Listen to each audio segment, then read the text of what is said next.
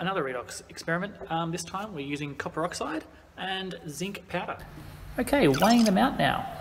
Our copper oxide goes in first and then our zinc powder.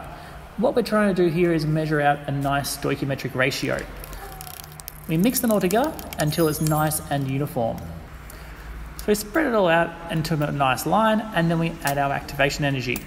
And the reaction is quite exothermic, so it continues after we add that small amount of activation energy. So we'll replay this in slow motion so we can look at what's actually happening here.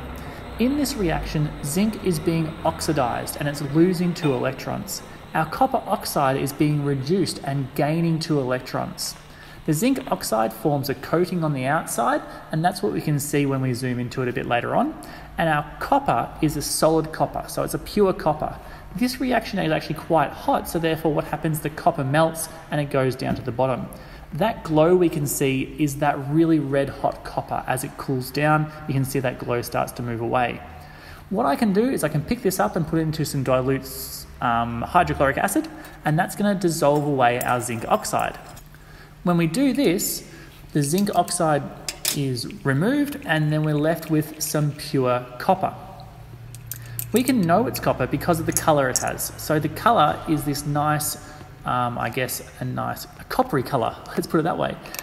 If I wanted to, I could refine this a bit more, either through melting it or doing electro refining.